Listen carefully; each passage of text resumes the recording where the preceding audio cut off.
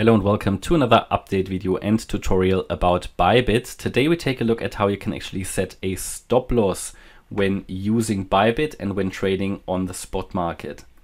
So what you need to do before you can set a stop loss here on the spot market is you need to have some BTC. So you just trigger a buy order, you buy some BTC. I won't do that now because I already have some BTC here, or at least a small value of BTC here on the exchange, for the purpose of showing you how you can actually set a stop loss.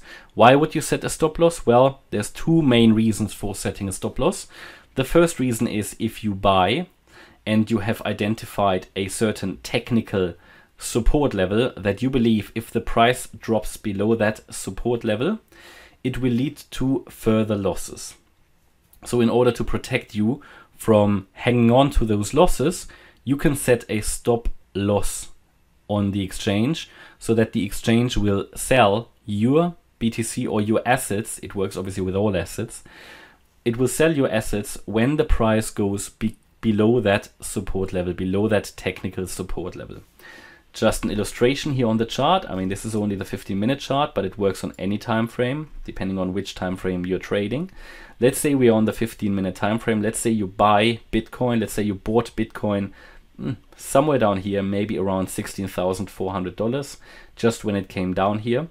You believe that if the price drops below the last swing low here at 16,336, that you want to get out of the trade, because then the price will most likely drop much further, maybe to 15.5K or so. Just for example purposes here. And that's one reason to protect yourself from losses, because one main mistake that many traders make is they hang on to losses and they get out of profitable trades too quickly. And here you can see the other benefit of a stop loss, which is not to get out of a profitable trade too quickly. Because let's say you bought down here, and let's say this trade moves up and carries on moving up, and you just want to make sure that you are cashing in some profits, but you don't want to take some profits yet for whatever reason. Maybe you don't want to reduce your position size, maybe you don't want to sell yet because of taxes or whatever. So there is a reason to move up, or there is a possibility to change your stop loss order and to move it up below the last swing low, for example, so that should the stop loss get triggered, it gets triggered in profit. So you're basically moving the stop loss with the price if the trade is profitable. This helps you to avoid to get out of a trade too quickly. Okay, those were the two reasons of why most people would set a stop loss. How to do that? Now, I already have a small value of BTC on the exchange here to show you how it works. What you would do, you would set, in this case, if you bought BTC at a certain level, you would select a sell order, a sell stop loss order, basically. Yeah, you select here on the exchange TPSL, because you can also take profits the same way, but this tutorial is about stop losses. So what we want to do, we make it easy. First we talk about the market order. Let's say I bought BTC at, let's say, 16,400. As I said in the example, I want to protect myself from losses should the price drop below 16,336. So how would I do this? So first of all, I select market order in the most simple form. It means that when the price is triggered, so there's a trigger price, that is the price when I want the order to trigger. When I type in this order price, or this trigger price, let's say 16,000, let's say 330, because I want to set it below the technical target. Some people choose to set it even a little bit lower, below a technical target. But this is only how to actually do it. So if I set this trigger price, because I selected the market order, it will sell my BTC as a market order when this price triggers. Does that mean they are definitely sold for 16,330? No, absolutely not. Here's where the order book comes into play. If there is currently nobody asking for BTC at that price, then it won't fill. So with a market order, it just tries to fill it as soon as the trigger price is activated. It tries to fill it as a market order. Well, not filling, it tries to sell it in that case. It tries to sell it as a market order for the best possible price. Yeah, that you get the best possible, well, you get the best possible price when selling your BTC. Yeah, but the trigger price is 16,330. It could be that nobody wants to buy BTC until it reaches 16,300. So that will be your price. So that is the risk with the market order, that in a very volatile environment, and should there not be many people buying and selling BTC, so should there be little volume, it could be that when the market order is triggered, it will sell quite, or that the order or your BTC will sell quite far away from the actual trigger price. Yeah, this could be when there is a huge red candle, you know, maybe a whale is selling at the same time. And it could be that the whale is selling to all of these people who want to buy Bitcoin at that price, and that your order will get triggered a bit later.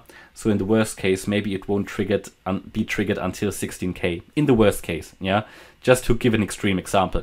That most likely will not happen with Bitcoin. Reality is that there are so many people trading Bitcoin, especially on large exchanges with a lot of volume, that you will get your order filled, or the order completed, the stop loss actually done and completed at a price very close to your trigger price. That's the reality.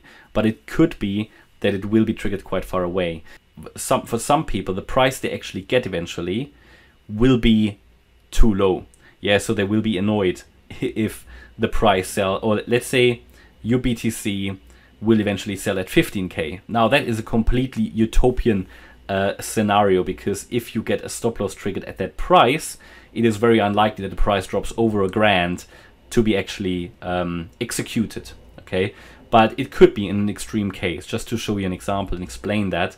And because some people might not want to sell it that low, they will use a limit order. I will explain that as well. But let's first finish the market order. So it will get triggered, yeah, and it will be executed at the price as close as possible to the trigger price. You cannot enter anything here at the order price because it's a market order. So it will try to execute it as soon as possible.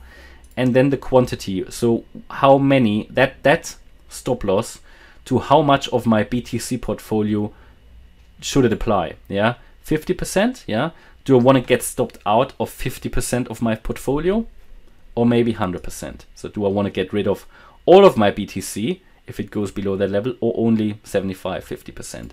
Then I click on sell BTC. I'll do that now, and we will see it as a stop loss order here.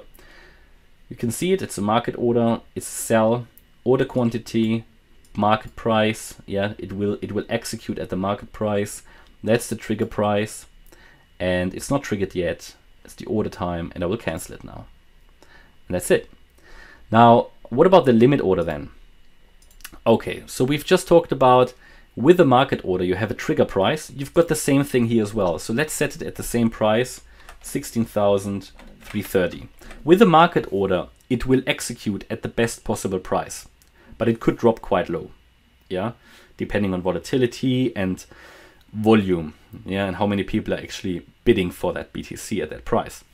Now with the limit order, you can select actually a limit, yeah. So let's say